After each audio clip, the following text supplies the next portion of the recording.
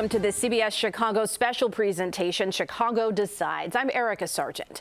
It is 1 week away from the polls. Voters will go to the polls and select city leaders for the next 4 years. It's a crowded field for mayor. 9 candidates are battling it out, including the incumbent, Lori Lightfoot. Joining us once again to discuss the candidates and the key issues is Alderman Leslie Hairston, who has decided not to run again. But thankfully, that means we are thrilled to have you with us for election season. Thank you. I'm thrilled to be here. Well, it's been a busy couple of days in terms of these candidates, so let's get right to it. Mayor Lori Lightfoot causing some controversy over the weekend, telling Southside voters to stay home and not vote if they were not going to vote for her. And she specifically talked about Jesus Chuy Garcia and Paul Vallis. And then yesterday, when we brought this to her attention, and many others did, she said she, quote, misspoke. So what effect do you think that comment might have on the election for Mayor Lightfoot? Well, I think there were a couple of things that happened here. I mean, let's not just talk about the historics of it all, that black people fought and died for the right to vote. Looking at the United States and the elections over the past 20 years, past 15 years, how important the right to vote has been. Just looking at that's a horrible reflection on somebody that represents a city that is comprised of black and brown people. The other part I would say is that, you know, sometimes as a politician, we make mistakes. And when you make a mistake, own it. Say mea culpa. Do not turn it on the receivers of the message. And so I think at first there was no comment from her campaign, then there was some other comment, then there was a statement, and then today I heard the thing, and that might have been from last night, but I heard this if. And that was very troubling to me, because then that turns it upon the viewer or the listener to say, well, if you heard it that way, you were wrong, as opposed to, I made a mistake in what I said. That goes to the point that a lot of people bring up, that if I offended you, I am sorry. Is that a non-apology? And in this case, that is a non-apology. Yeah. That is a non-apology, and that's just unacceptable. If we talk about this field of 9 candidates, black vote will be split. For black voters, for any voter to hear that from a black incumbent mayor, to hear it from a black candidate, what do you think that impact will be for them? Well, I think the impact from any candidate to try to stop somebody from voting, to discourage people from voting, and even if you come back and say, well, that's not what I meant, but that's what you said. And without you saying, I made a mistake, you know, especially here in Chicago, especially during, you know, she was a historic mayor. She was the first openly gay mayor. She was the first black woman mayor. And now telling people not to vote, that's a problem. If we look at the 2 candidates, Jesus Chuy Garcia and Paul Vallis, what she claimed she was trying to say was that anyone voting for one of the other 6 black candidates would help either of them and not get elected the person that they intend. What do you think of that? I think that's crazy math. Okay. You know, and here's why I say that. If you go back 4 years ago, someone by the name of Lori Lightfoot was not polling well, was only getting 1%, you know, was on nobody's radar. Nobody was talking about her. They were talking about whoever else was in there, and the polls were showing that there was going to be, you know, one candidate that stood out over everybody else, and that was not the case. And so I think we should take that as a lesson. And so it's still too early, because each time there's an opportunity, somebody says or does something. And so we've got, you know, we still got a good week to see what else happens. Okay, let's turn to Paul Vallis, because, you know, he has the support of the FOP. Yes. Governor Ron DeSantis from Florida was in town, and Paul Vallis spoke out about how he said that he does not agree with the FOP bringing him in because he's, quote, a right-wing extremist. But what do you think the impact could be visually for voters to see that an organization that's standing behind Vallis is also bringing in governors like this? Well, as you know, Chicago, and you know, the way that the police department is. I think it's done intentionally to try to influence people one way or another. And I think people are going to be focusing on the city of Chicago, the things that need to happen in the city of Chicago, and not on somebody that really has nothing to do with what we do here in the city of Chicago. Okay. There was, I believe, a quote from Vallis where he was trying to distinguish between the leader of the FOP, who is definitely a lightning rod, and saying that he really represents the rank and file. Do you think that's believable to voters?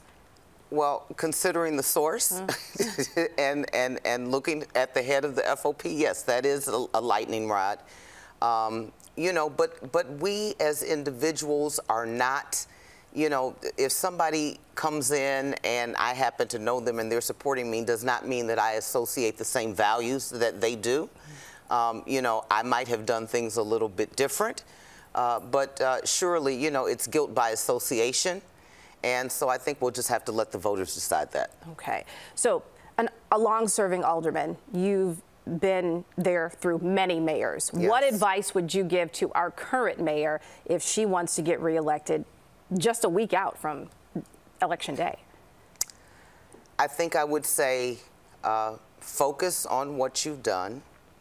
I would say speak the truth and own it. When you make a mistake, own it. All right. That's what I would say. What do you think the chances are that any of the 9 would drop out at this point? Do you see that happening? I do not see that happening. Okay. But, you know, stranger things have happened. But, you know, we'll wait to see. You know, a week out, it doesn't look like anybody's going to get out. And we're going to see what happens after the 28th. Okay. And then see who aligns where, because that's when the real fight is going to begin, if you will. So I know, like you said, at this point, a lot of people can't even nail down like the top 5, top 4. You can't. Can't. But do you think of all the candidates, there are a couple that we definitely will see towards the top of that? I don't know who they will be. Yes, there will be some, and but I think we're going to see a lot of surprises. What we're seeing now that we didn't see 4 years ago, we've got higher voter turnout. If you remember, last 4 years ago, it was only 30% turnout. We're way ahead of where we were 4 years ago. So I think it's still anybody's ball game right now. So I'm starting to see more ads, specifically Sophia King, and I understand from last week that you seemed excited about her. Standing where we are right now, where do you think she is falling? At least, how is she doing, do you think, in these final pushes to get voters? Well, I've seen her about. She's, you know, doing all of the debates. All of the ones that you don't talk about in the mayoral race are making their way. They're doing the work. They're reaching out to the people. They're reaching out to the organizations. They're speaking at churches. They're speaking at debates. They're speaking at town hall meetings. They're getting out. I mean, and so I know that you have to have money in order to run a campaign. But I also say that those that are the most visible are the ones with the most money. And I went through and did a little research on, you know, where their sources were. Okay. And they're very small sources. So they're either self-funded or part of an organization that they're with. It's not a complement of, you know, we've got somebody from the east, somebody from the west, somebody from the north, and somebody from the south. And so I think that's very unique and that's very telling. I think that's the first time I've seen that. Okay. So our political investigator, Dana Koslev, she's been doing one-on-ones with each of the candidates. Yes. And she asked some very pointed questions of a couple of them, one of them being Cam Buckner. You know, with the history that he has, unfortunately, with DWIs. Yes. And he is at a very interesting point where he's still serving out some of that probation. To have that hanging over his head at this point, do you think that that matters to voters, or do you think that they're focused on something else? Well, I think that voters aren't focused on something else. I mean, we are all human. We all have faults. We all make mistakes. And one of the things that I've seen in the city of Chicago, with the people of Chicago, that they're very forgiving. Does that mean that he is ready to make this mayoral bid? I think that's a question that they're going to have to answer. You know, should he have waited? Should he have finished? That's a question that the voters are going to have to answer. Okay. And Brandon Johnson, when you talk about money, you know, and you've brought this up before, he has the backing of the teachers union. We've seen his ads for weeks and weeks now. But a lot of times when we ask him questions, you know, specifics on his plan, we're not getting very specific answers. Do you think that that applies across the board, or do you think that there are certain candidates where you have a good idea of what their plan is for if they were to get into this role as mayor? There are certain candidates that do have an idea of what they would do. Those are not the ones that you're seeing all the time with the big money. You know, I know Brandon. I work with Brandon. I like Brandon. But, you know, in order to do this job, you've got to be ready. And it's more than just having, I think, very good commercials. And so we'll see what the voters say. All right, let's turn to some of the issues. Are there any one or two that you see as top of mind for voters right now, a week out? So what do you mean top of mind? You know, of course, Vallis, and many of them are running on public safety. What will we do differently to keep the city safe? Well, I think all of them are running on public safety. Right, but is there anything else that you think perhaps maybe they're missing? If we set aside that big issue, something else that's really important to voters right now? Well, I think what's important to voters are cost of living, the economy. I think their neighborhoods are important. What's happening in their neighborhoods? You know, I think they're interested in their city services. You know, so these are things, when we talk about investment, you have to look at the city as a whole, right? And if we look, and everybody talks about the disinvestment in the south and west sides, and that has happened over a quarter of a century now. And so then when we look at the population, you have to look, at least I look at the bigger picture. What does this mean for the city 5 years from now? What does this mean for the city 10 years from now? And what does the demographics of this city look like? What do these neighborhoods look like? And so we have to play chess instead of checkers. Okay. From a still sitting alderman right now, if we talk about power and change, what do you think in our current state, 2023, matters more, the power of the city council or the power of the mayor? I think you have to have the power of city council. What we've seen over the past 4 years has been the power of the mayor, and not a working relationship, not a good working relationship with the council, which is the reason I think that you see a lot of people leaving, a lot of people making endorsements. I see that Anjanette Young today endorsed Brandon Johnson. So I think that you have to have a council. It cannot just be one person rule. And even though city council was set up to be strong council, weak mayor, I don't think anybody can say that it was truly that, because a lot of council members were loyal to different administrations, this one being no different. But I think the difference is in this one, there has not been the working relationship with the alderman, the recognition of the position of alderman, or either the understanding of what the role is and how the two work together.